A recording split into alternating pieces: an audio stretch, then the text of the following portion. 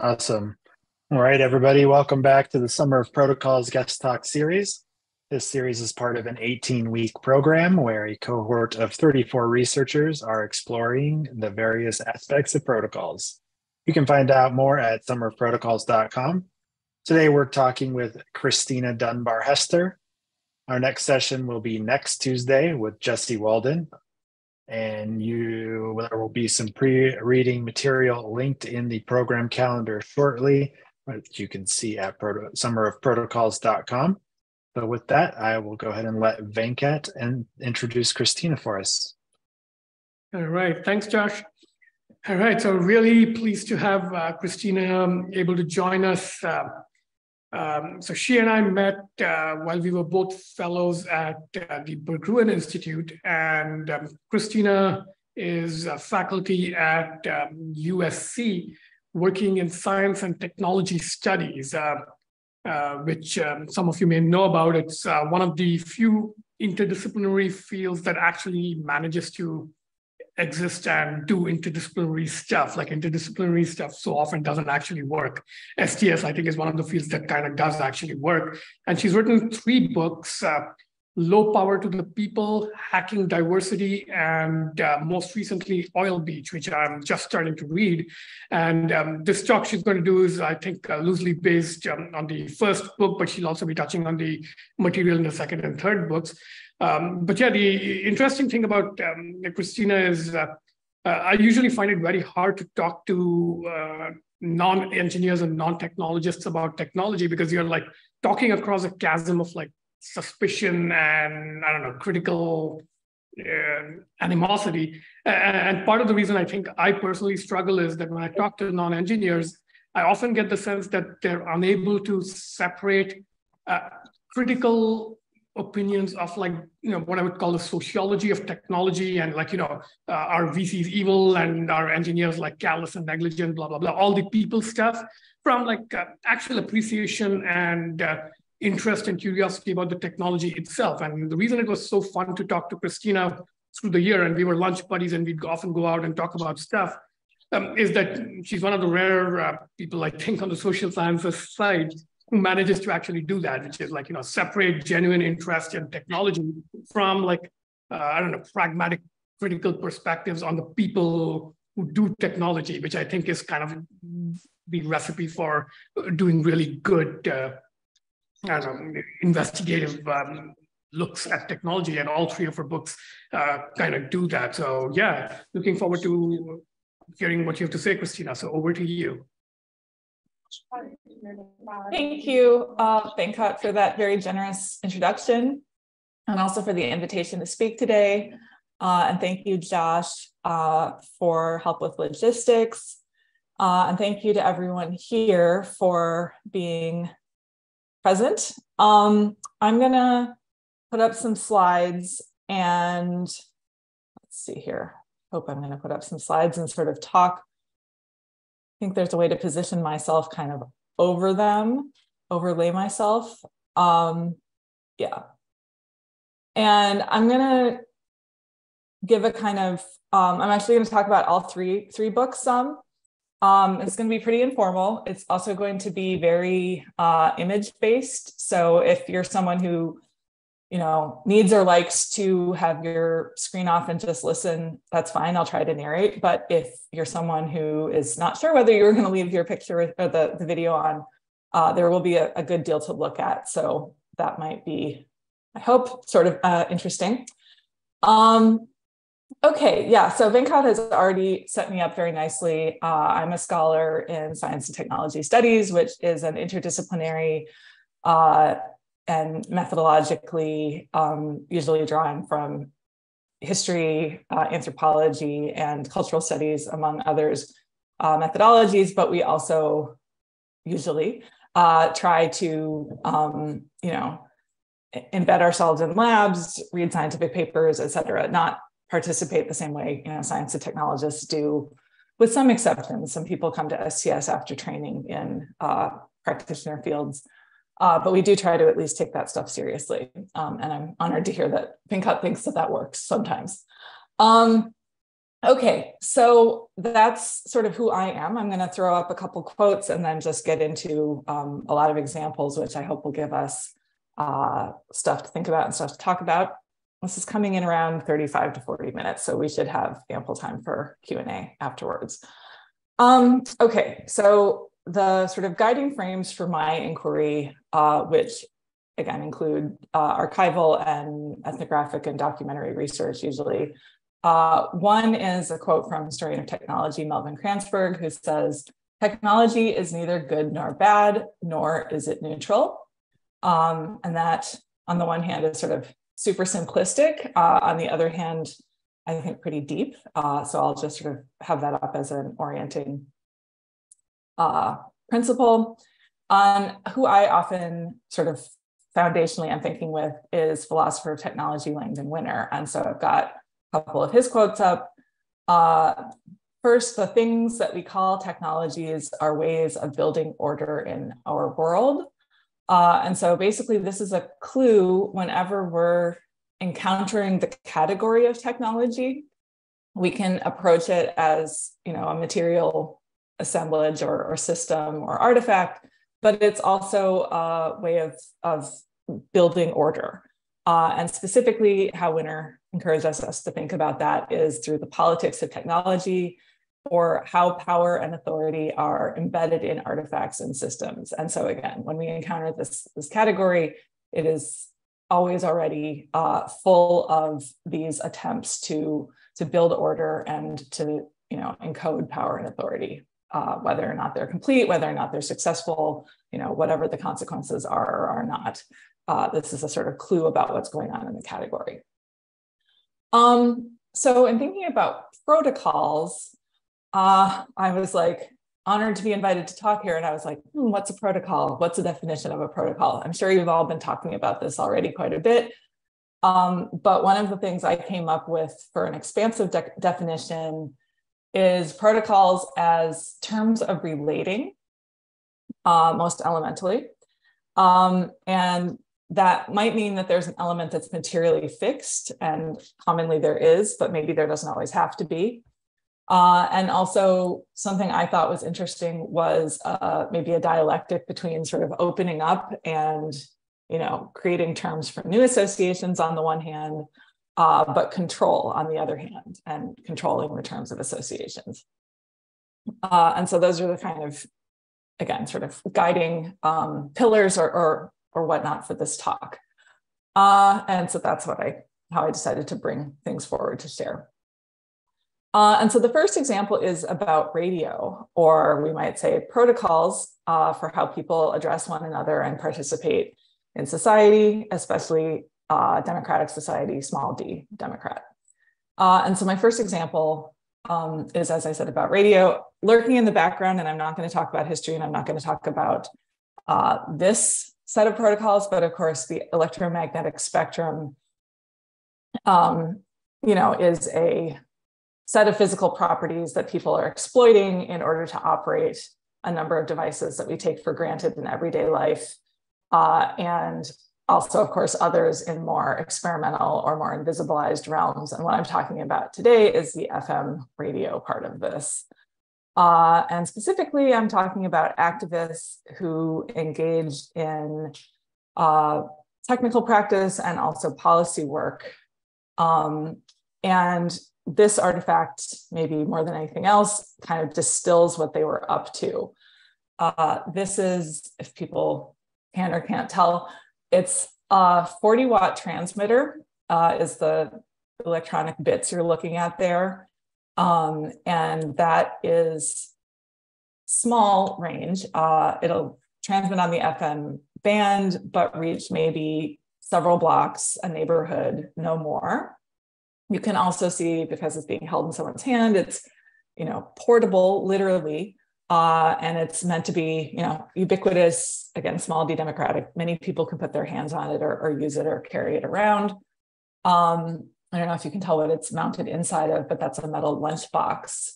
Like, you know, you might have brought your sandwiches to school in a, you know, Star Wars lunchbox or something. And then in the background, we've got somebody's t-shirt, which is we can't see all of it, but it's the Jolly Roger kind of pirate skull and crossbones. And the full thing is it says Free Radio Santa Cruz 96.3 FM.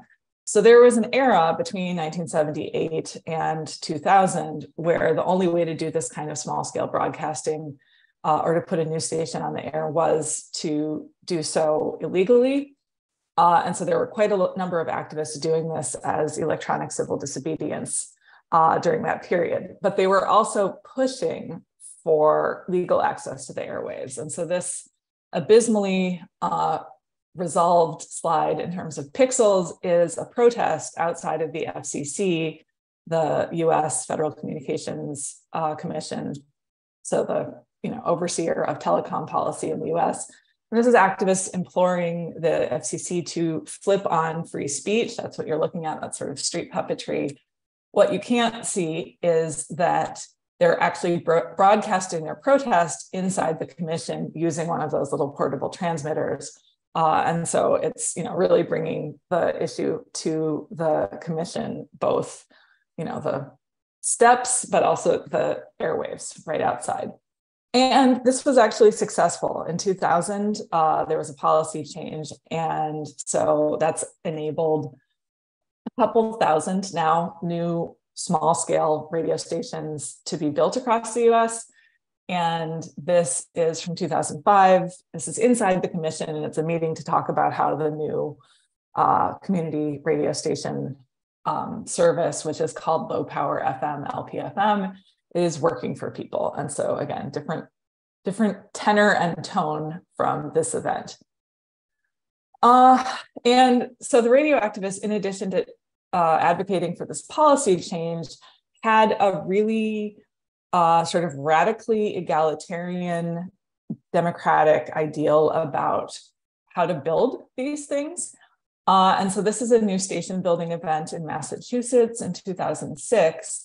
And what you see here is a soldering station, but it's not tucked away in a corner. It's out in the middle of all of the activity, and anybody who is attending the event is encouraged to learn to do it. And so what you're actually looking at here is a couple of local Buddhist monks who were invited to come bless the new radio station, and they were enrolled then into learning how to solder one of those boards.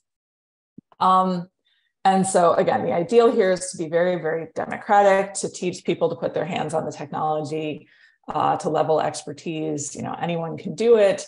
And that's supposed to have implications for both thinking about technology and control of it, and also for sort of ownership and voice in our media system. And of course, in the background in this period is regulation. The new radio service, and these are again, non-commercial stations that reach only a few miles, they're very, very small scale, are getting built in an environment where, especially after 1996, there's a big telecommunications bill that's passed that allows for incredible concentration in our media system. And with radio, there was actually over a 3,000% increase in only 5 years after the act passed. And so these stations are an entirely, sort of different scale, and also, just operate on very different principles. But this is the sort of majority of the media landscape, is these big behemoths. And this is the slide you were looking at as the title slide, which I didn't explain, but I will now. This is in Urbana, Illinois. And again, radio activists are building a new radio station. This is on the roof of a building. They're putting up an antenna. I haven't mentioned the internet, but people might be wondering, why were people trying, so hard to have access to new FM radio stations around 2000, when, I don't know how old people here are, but if people were alive, we're in maybe more of a techlash quote now. But this was a moment of really, unbridled enthusiasm, sort of breathless urgency about, the internet as this new democratic technology. And so it might have been a bit of a curious choice to try to build radio stations and put them in the hands of citizens. The radio activists were arguing that radio was special. in that it was, capable of being brought into sort of community scale, community controlled use. And also they didn't want to cede that part of the telecommunications landscape. They weren't uninterested in the internet. And in fact, to the extent that they could articulate internet sort of uses and we might say protocols that were similar to what they'd identified as valuable in radio, they actually were very interested in it. So what's going on here, though again, you need me to narrate it, is they're also building, in addition to a radio station, a community Wi-Fi network. And this artifact maybe illustrates that really well. This is what's called the cantenna. And it's literally something like a coffee can or a Pringles can that you might, have around the house as leftover, food waste, getting built into a Wi-Fi network. And so they were interested in extending this kind of hands-on community scale, community controlled and non-commercial set of ideals to internet-based communications, but they just didn't want to sort of seed the ground of that, of radio, just because everyone was being told to go, hop on this new shiny thing, which was internet-based communication. So that's that book. Something I haven't talked about yet is in this vision of kind of radical emancipatory practice where, everyone's being taught to share skills. The fact that there, in spite of this sort of lovely democratic ideal, certain patterns that had crystallized around expertise emerged that were maybe troublesome for the activists as they were trying to promote this radically egalitarian vision. And this is a scene from one of these radio station building events. And these are two volunteers who've never done this before, learning how to tune the FM antenna to the right frequency. And you may not even be able to tell from this slide, but they're women. And so there's a gender politics here where the person standing outside the frame, who's not actually in my picture, is an engineer who happens to be a man who knows how to do this and is instructing them. So on the one hand, there's this sort of skill leveling, but on the other hand, in terms of sort of trying to broaden out skill and make it evenly and sort of egalitarianly distributed, they're running into these sort of patterns of historical, control over expertise, which for electronics and related technologies, often resides for complicated historical reasons with men, with elites, with more educated people, with whites, et cetera.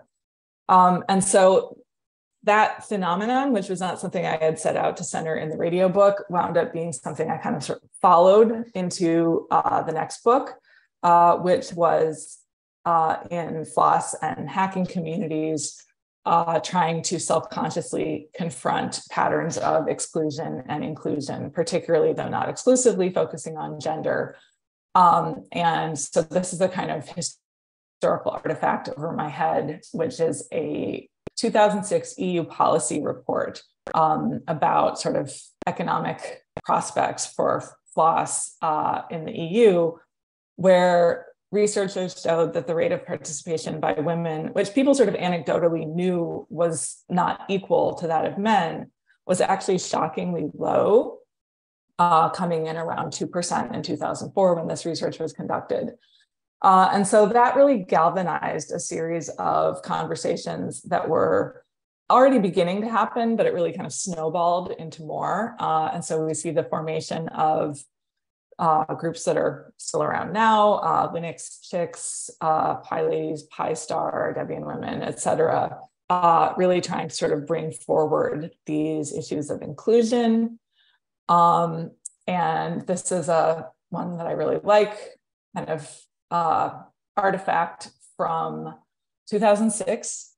Right after that report came out, people were kind of trying to sort of just bring attention to the issue, plant a flag, start conversations. And this is the Hackers on Planet Earth conference in New York. And someone had made this silk screen taking, people may remember this Ted Stevens quote about regulating the internet in net neutrality. And he had said something like, the internet is a series of tubes. It's not a truck that you dump something on, et cetera. And so people were making fun of him for that, saying he didn't understand, the internet that he was supposed to be regulating. These activists kind of took that quote and ran with it, or we might say detorned it, and slapped it on. You can see a kind of textbook of female reproductive anatomy. And they actually made T-shirts that they were handing out. And this is a way of kind of directly, humorously, but very, not subtly, confronting these dynamics. And someone said that they estimated the Hope audience to be about 1 to 40 women to men. And so this was a kind of uncomfortable and funny way of having this conversation that some people thought they needed to have. And so outcomes of this, which some of you, depending on where you're active, may have encountered, but not necessarily stopped too much to think about where they've come from, or maybe you have, or maybe you're involved in this advocacy yourself, include codes of conduct that have, at this point, I wouldn't say they're not without controversy, but they're certainly quite mainstream in conferences and project settings. And so those come out of these kinds of advocacy work and conversations that were happening.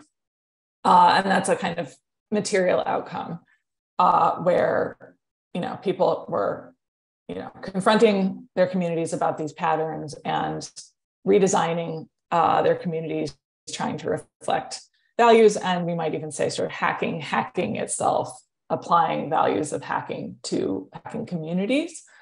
And as I said, this is a maybe more material sort of artifact you can look at. You could look up code of conduct. Some other things that were happening that are maybe not going to be visible unless you're a participant in them are speculative practices. And this is a list of principles for operating feminist servers. I won't read all of them because there's a lot of text, but I'll read a few. Feminist servers radically question the conditions for serving and service, experiments with changing client-server relations where she can, wants networks to be mutable and read-write accessible, avoids efficiency, ease of use, scalability, and immediacy because they can be traps. And so, as I said, this is a list of principles for operating what's called a feminist server. And when I was first hearing about a feminist server in an interview with a European artist and member of these hacking communities, I honestly literally didn't know whether she was talking about a real object or something speculative or something in between. The answer is something in between. There are at least a handful of servers that are run by feminist techie groups that host content that is, they feel, important vis-a-vis the values that they want to promote in networked computing. And sometimes it's content that they're concerned about, either coming down if it's hosted elsewhere, or access to server logs, being in the wrong hands. As we know, what's happening even in the US since, was it last summer, with, reproductive rights and reproductive freedoms being under assault. So this might be, hosting information about abortion where law enforcement can't check the server log to see who is there, that kind of thing. So it can be material, but certainly this is also speculative and sort of bigger than, just, a rack in a cabinet somewhere. The other thing I'll also point out is on the software and content side, they have maybe achieved this ideal a bit more. The hardware side, these feminist servers, in spite of all this ideation, are of course still entirely dependent on extraction and labor and post-use practices that are unequal and dirty and rely on inequalities And so again, and people operating them are aware of that. They don't have the full autonomy that they want to. But I'll also point out, I didn't read this one, is autonomous in the sense that she decides for her own dependencies. The autonomy here is more interdependent and naming dependencies rather than a kind of fully, bootstrappy sort of autonomy that might be found in other strands of open source or hacking.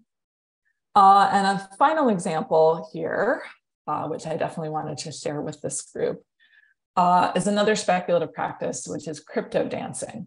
And this is feminist hackers, again, in a kind of art space, hacky space in Montreal, taking the principles for the Diffie-Hellman public key and cryptography. So you can see that diagram here on the left, and collectively improvising a dance to go through, the common colors and swapping the colors and, putting basically your bodies collectively practicing into this, principle of cryptography as a way of, really thinking differently about the relationship between the mind and the body, and also sort of whether this is a collective undertaking or an individual one, and just trying to sort of think through principles like what we saw on the list for the feminist servers of computing and of relationships that surround computing, and really, emphasize, social interchanges in computing practice. But this is not something that necessarily scales well. It may even just sound kind of weird for me telling you about it. It's something that's meant to spur reflection, not necessarily travel beyond this space, or if another group of people were to do a similar improv, it would look different, right? It's pretty local. And so in this book, one of the things that I was, again, for the purposes of this talk, trying to think about is some of the changes I think that the feminist hackers and others have been able to bring forward are associational, but they're not necessarily fully protocological. They're maybe harder to establish as protocols. They're cultural discipline.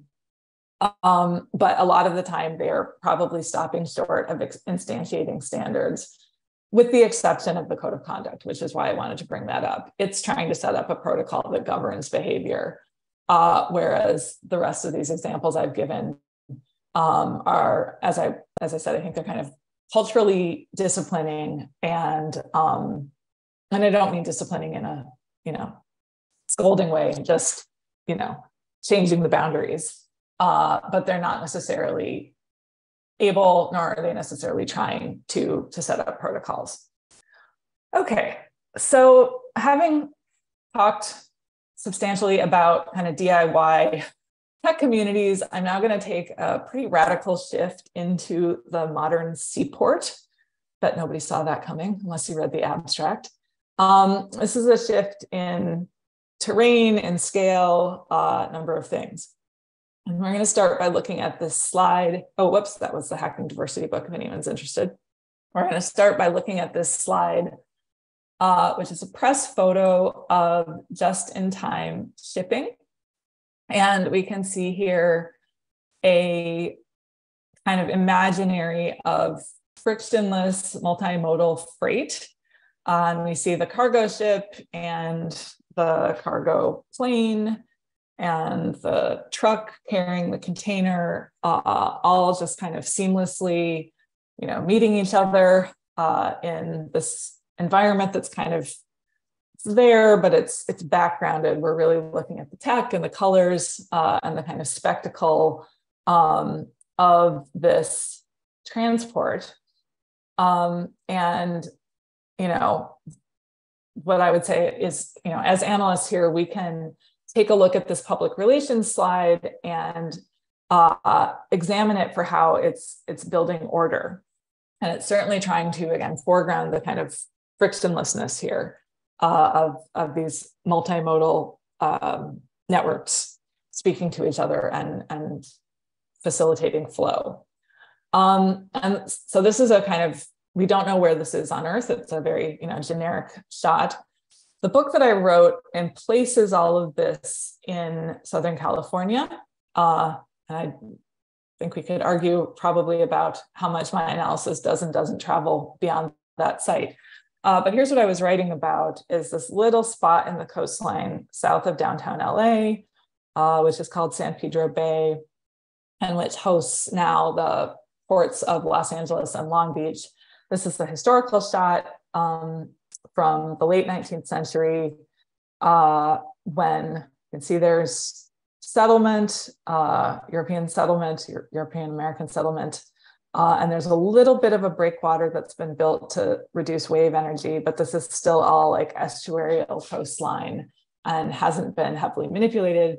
The ports were sited here to handle cargo in about 1910. And then they also grew to handle a lot of petroleum. And this is what the coastline looks like now. The breakwaters are much longer, more modern, and extending the entire length of the bay with notches so that ships can enter and exit. The whole coastline is super infilled, super manipulated. This up here is the LA River going up to downtown LA, which is about here. And this site is hugely important for US trade. Something like 40% of the goods that American consumers have in their homes that come from Asia enter here.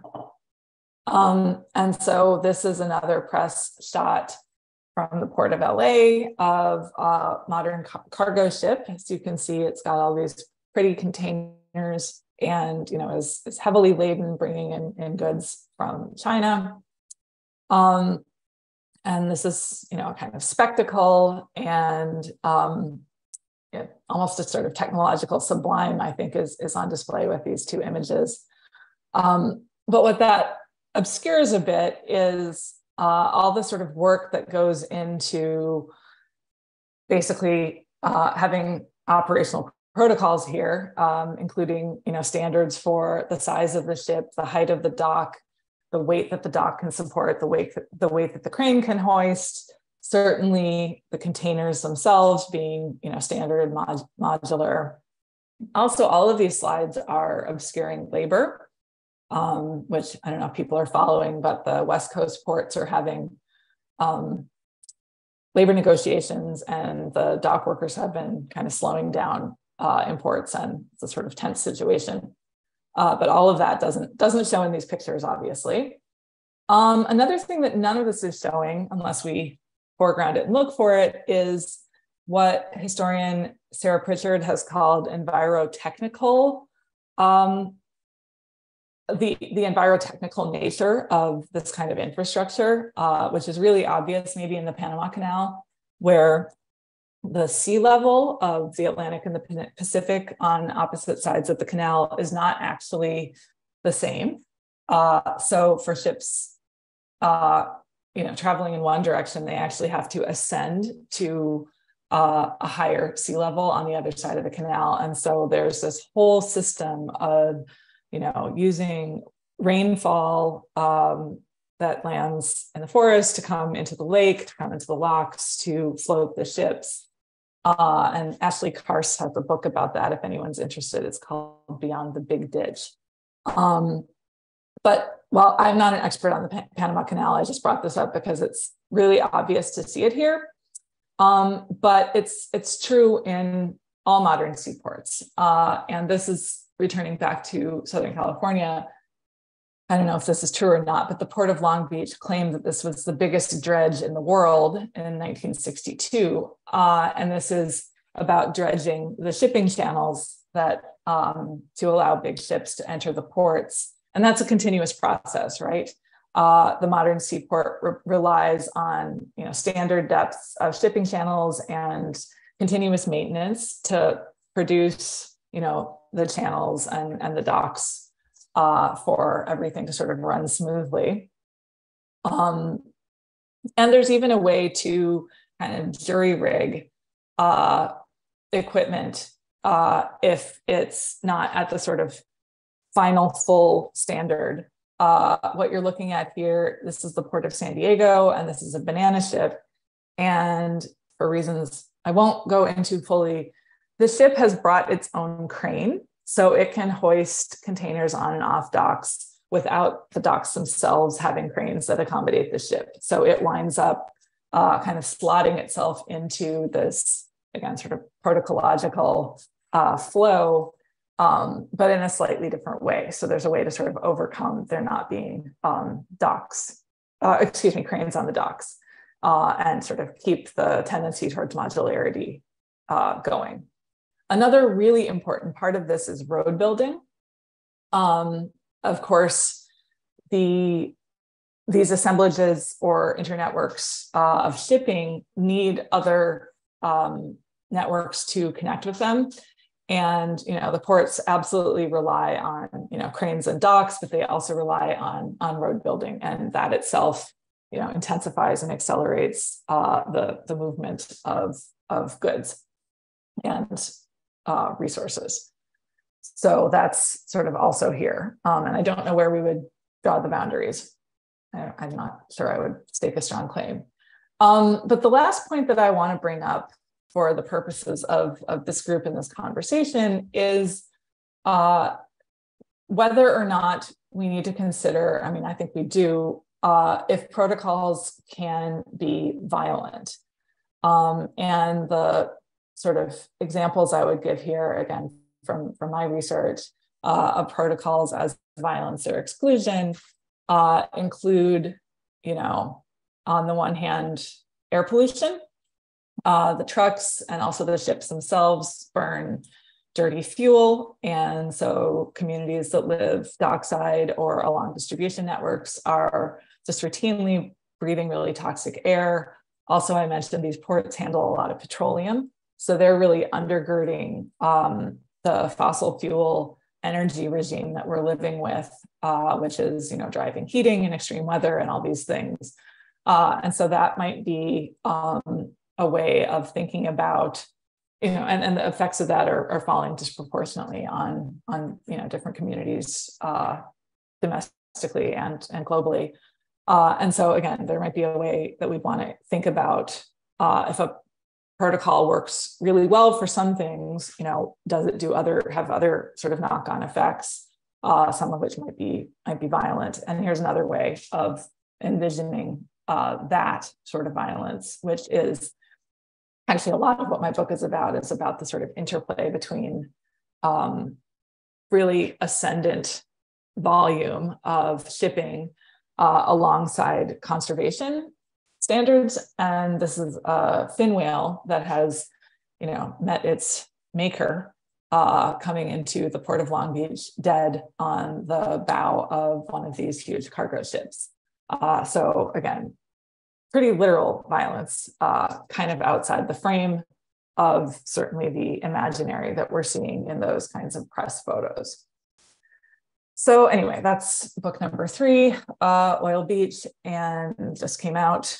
But what I wanted to sort of leave us with here as kind of, top level claims I might make are, with protocols, we want to pay attention to both material and literal, but also sort of ideational. I didn't say ideological, one maybe could, but the sort of, what are these meant to do? What are the forms of order that people bearing these kinds of technologies or building protocols are trying to do? Radio, for example, the community radio that I gave you the example first is, I think, interesting in part because it succeeds as a symbolic artifact and symbolic set of relations, as well as a material one. There are 2,000 or more little radio stations across the country as a result of this work, but also community radio becomes a kind of tool to think with about electronic communication.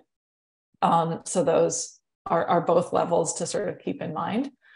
I also want to put in your minds that speculative or quixotic engagement with artifacts, with systems, with protocols can work to visibilize or denaturalize stabilized patterns. And so again, something like crypto dancing might seem really idiosyncratic. It is, it might not travel well, but it can be useful to, again, visibilize or denaturalize relations or patterns that we are living with. Lastly, or not lastly, almost lastly, the envirotechnical undergirding, what resource commitments and or physical forms of maintenance and extraction need to happen over and over to keep any given sociotechnical protocol operating.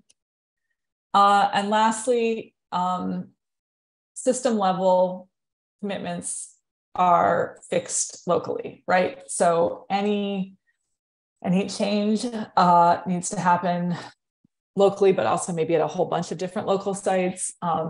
And also, there may be local changes that never make it to a system level. But, basically, even if we're thinking big, we also need to be thinking small and thinking about how those, do or don't connect or interrelate. And that is it for me. Thank you so much. This is boilerplate NSF caveats and how to get a hold of me after today's meeting, but I'd be very happy to have a conversation. So thanks again. All right. Thanks a lot, Christina. That was great. And I think I'll kick off the Q&A with one that in particular interests me. So remember when we were first talking about your projects over lunch at some point, I mentioned that the only reference points I had for STS were, things like Bruno Latour's actor network theory and Timothy Morton's hyperobjects.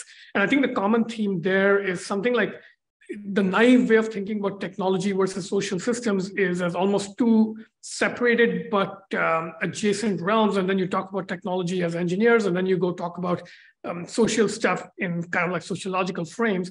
And I think the value of STS is kind of like showing the entanglement and thinking in terms of the entanglement. But when we were talking, I remember you were kind of skeptical of like the Latour or Morton approaches to that. So what would you recommend are the good mental models for thinking about this entanglement? I actually, yeah, I would recommend people read whatever they want, actually. I personally like to teach Latour. Morton is harder for me. It's not how I think. I like to teach Latour. I don't like to work with Latour so much. I can write down probably some recommendations, but it depends on what you're looking for. I'm kind of a fan of the entanglement in the assemblage can wind up kind of airy and hard to sort of latch onto. So I will usually be in a more somewhat, I think, try not to be like too, punching on anything, but like more grounded to me. Like I would recommend Winner, who's very, I think, precise. And that book that I cited, The Whale and the Reactor, is really quite famous. Also work by Judy Weitzman, which is spelled not how it sounds, has been foundational. So like, actually, if anyone's interested, you might be, Venkat, if you're still working on time, but she has a new book. Why is my typing not working? I think that's what it's called. This is from like 2015. Anyway, she's an exemplar of a person doing a kind of sociological study of technology that's, as I said, very sort of, grounded and looks at, labor and material practices and stuff in a way that's, to me, a bit less airy than Latour can wind up being. But, if anyone's interested in like an STS canon, I can try to come up with one. I also found a very influential, very straightforward writing, but Susan Douglas Inventing American Broadcasting, I think is what it's called, is again, a sort of exemplar of, it's about radio, early radio. So if that's not interesting, but it's very well written, and it's a kind of exemplar of just, social studies of technology analysis. Sorry, I'm babbling. What? I have a couple of comments in the Discord chat as well as the Zoom chat expressing interest in the STS canon. So yeah, I think definitely several people in this group would be very interested. If you could, if you email me some core references people can get started with, I'll share with the group. But yeah, with that, I'll open it up to questions generally. So if you have questions, use the Zoom raise your hand protocol. Let's see. Josh usually does this, but he had to run off for an emergency. So, okay, Dorian, you're up first. It's because I have my finger on the trigger for that. Hi, Christina. Thank you for. I wrote this down very early on in your talk. The sort of thought about McLuhan treating media and technology as effectively interchangeable concepts. Like, what is the distinction between media and technology? Is there a meaningful one? Like, I don't kind of fall on the same side as McLuhan, but maybe that's just me being Canadian. I would not want to start a war with a Canadian over this. I think there are different ways you can answer this. I think the way I personally would probably answer it is media technologies may be a special case because people designate them as a special case, which is a very weaselly, recursive way to answer that. I think you can make an argument for a mediating capacity in other technologies too, but because they have, been broken out as significant, even to the point of having, fields of study around them. I think there's that way to answer that question. I think for me, it would just be like, there's a sociological or historical reason to look at them as maybe a special case. But I think that a lot of, I think it would probably start to break down if you were being extremely formal about that. I think people who do media theory or media archaeology might answer that differently, but that's my sort of STS bread and butter social studies of tech answer. And it's a fair question that's not resolved. So yeah. All right, Angela, you're next. Great, thank you. That was really interesting. One of the phrases that you used that caught my attention was you were distinguishing between cultural discipline versus a protocol, and I wondered if you could say a bit more about that, explain that a little bit. That's a great question, and I would love to be, I don't know how far I would push that necessarily, but the distinction I was trying to make was, I didn't use the phrase like hard-coded in this talk, and I deliberately avoided doing so, but insofar as many protocols come with a kind of physical instantiation or a standard, that allows things to talk or not, creates irreducible, incommensurability, that there are other ways of sort of shaping association or shaping behavior that don't come with that kind of, place where the rubber meets the road. Can these things talk to each other or not? And that's kind of something that a protocol does. And so that's all I was really trying to gesture towards, is that I think some of this work doesn't, rise to the level of creating that place, or I keep putting my hands together, a sort of place where there's a handoff, right? Where something like can proceed or can't proceed. And that is sometimes encoded in a protocol. And so that was the distinction I was trying to make. But again, not all protocols have a, quote, hard-coded or sort of artifactual component anyway. I see the code of conduct as being kind of both. It's maybe culturally disciplining, but it's also an attempt to instantiate, a place where, again, a sort of term of association sort of works how it's supposed to, or breaks down, and that kind of, place of associations meeting is, embodied there. And so I think the code of conduct maybe straddles both, but it's at least trying to be protocological. Anyway, that's what I meant, but y'all have been thinking about protocols, for several weeks. So if you have, things to add there that I haven't thought of, I'd be very welcome to that. So thanks. Right. Oh, and I would also add, sorry, not all protocols are necessarily culturally disciplining. I mean, they are, but that can be sometimes very invisibilized if they're sort of embedded within standards that look technical and basically like obscure or overwrite the cultural contestation. That's another sort of thing I would add. Anyway, good question. Thanks. Sorry, Venkat, go ahead. Yeah, I was just going to say, raise your hand if you have a question, or if you don't know the UI, just speak up. But in the meantime, I do have another question of my own. So one of the interesting things, again, in my interaction with you that I got sensitized to is there's almost like an STS way of like looking at technology. And you and I have the game, which you also play with a few other friends, of like spotting gloves on the sidewalk or in random places, right? And it's kind of interesting, all kinds of gloves, like regular gloves, construction gloves, surgical gloves, all those. We've been swapping those for a couple of years now. And it's kind of an interesting way to look at like technological built environment infrastructure, like where do like little bits and pieces fall off, like what's around the edges.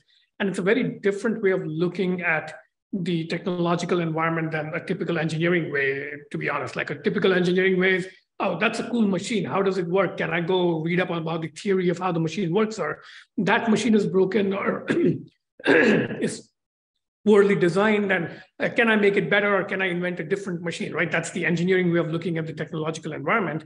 Whereas your Twitter feed is kind of like the extended version of the glove exchange we have. You have like pictures of birds and wildlife and other random views of the environment that, I don't know, it takes a particular eye. So can you speak a little bit to like, what's the STS eye on the environment and how to develop it and sensitize yourself to that way of seeing? Yeah,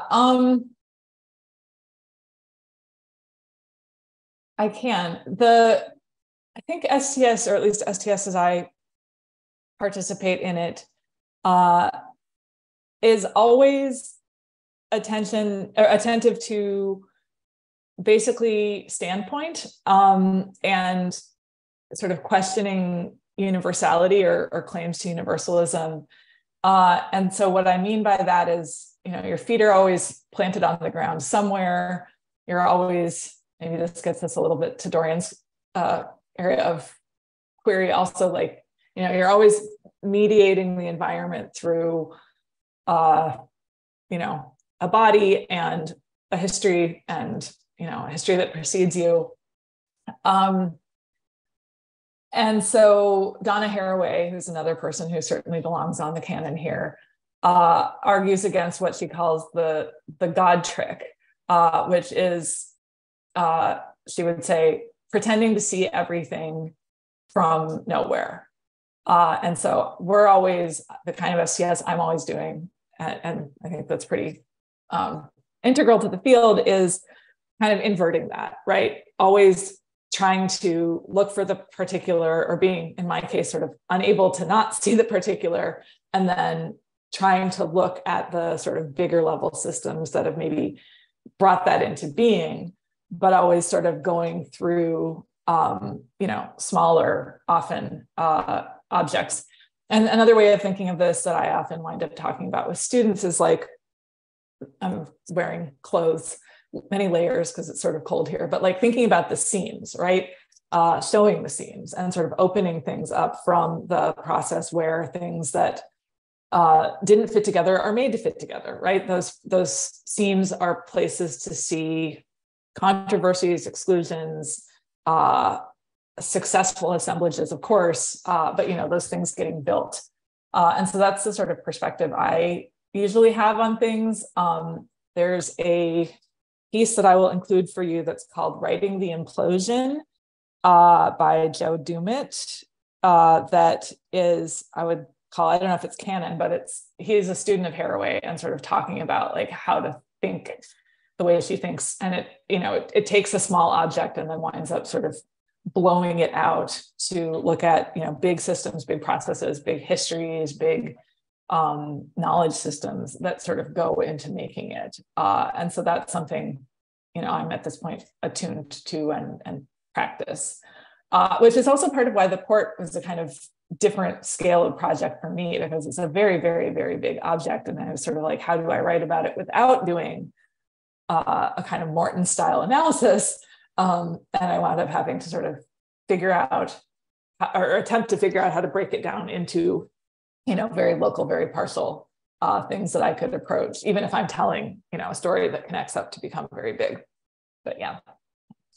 I think it was you who pointed out to me, like while the pandemic logjam was going on and the port was overflowing, they were parking containers in like residential neighborhoods in Long Beach, and people were protesting that they were running out of parking, right? So I think that's about as small scale as container shipping gets. But yeah, we have a couple more minutes. Anybody have any last questions?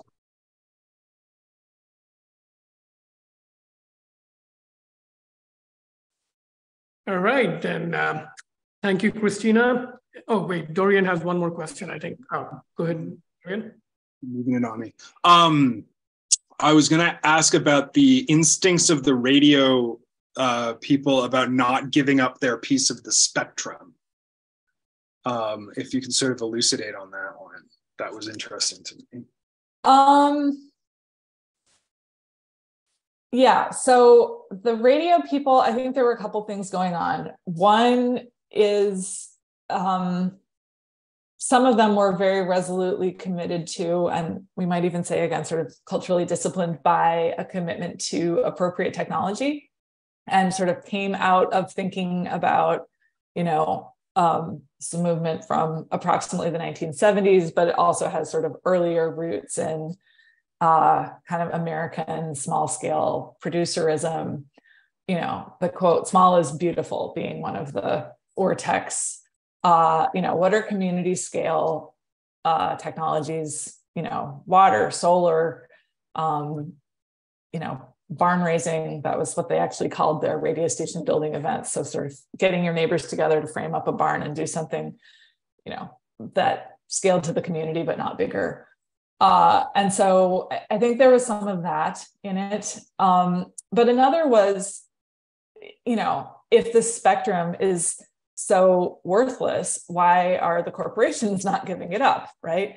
And so, it's actually, if we're, empirically rigorous, right-wing radio, for example, is a huge part of the right-wing media ecosystem. It's not just, QAnon on the internet or something, although that's also, I don't want to get into too much of this, but like not giving up radio is something that, culturally and economically is, a valid point to be sort of pushing back on. So I think that those are two of the answers.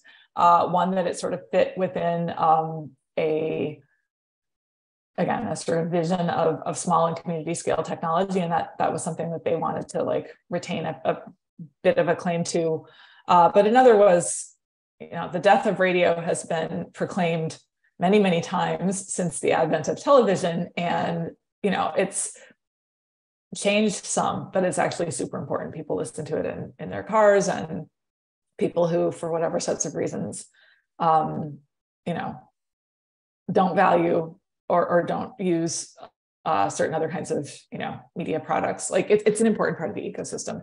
And so their attitude was always like, if the corporations are giving up the spectrum, that might be an indication that it's no longer culturally or economically valuable, but they're not. So we're staying in there. And I think that their critiques were, right. And in a way, with what we're seeing with social media sort of fracturing and falling apart right now, having non-commercial community scale and maybe decentralized sort of claims to pieces of this larger assemblage. I think that their critiques were really prescient in a way, even though I think they were not anticipating what happened materially with these sort of platform intermediaries. Anyway, I'm getting beyond your question, but that's the answer. It occurred to me just thinking about it though, that like number one, like I guess to what extent does right-wing talk radio owe its existence to like early fascist radio broadcasting, but also the radio technology itself is a almost kind of like a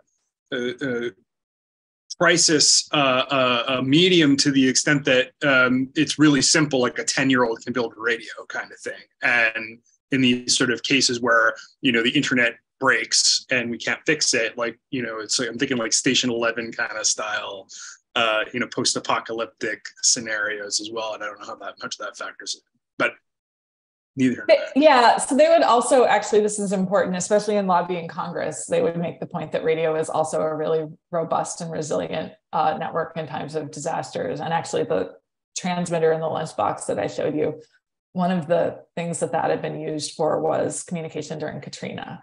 And radio stations, were really important in helping community members, talk to one another and have the lay of the land in that environment. So that's another way that having radio as a kind of resilient, robust backstop is important. And so that's in there too, that it is just kind of different. I would say also though that the distinction being made here is one of scale, and that these little tiny community stations, they're not networked, right?